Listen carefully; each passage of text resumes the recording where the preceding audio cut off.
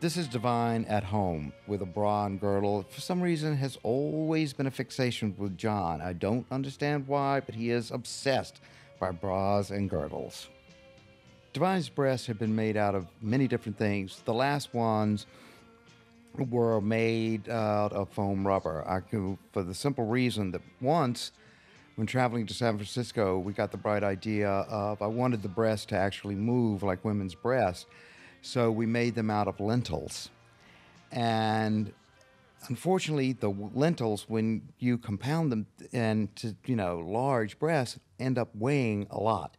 And he literally almost had a stroke on the airplane. We had to take him off because he suddenly lost his breath. He couldn't breathe. He said it was like 200 pounds on top of him. Sound ready for. Polyester was almost Divine's Mildred Pierce.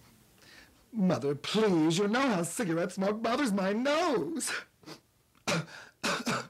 I can remember when I saw that one costume, the blue one that's in the accident scene, and the one that he and Tab run through the fields. And I looked at that and I said, Van, you will never get another job.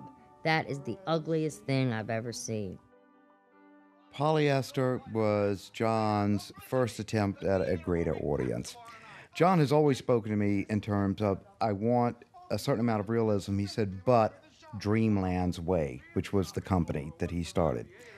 So Divine was to look like a housewife, but a John Waters housewife. I mean, I had costumes that didn't even need coat hangers. They'd stand up by themselves. You walk into my dressing room, your eyes started to burn. There wasn't a natural piece of fabric in there. It was just all petroleum.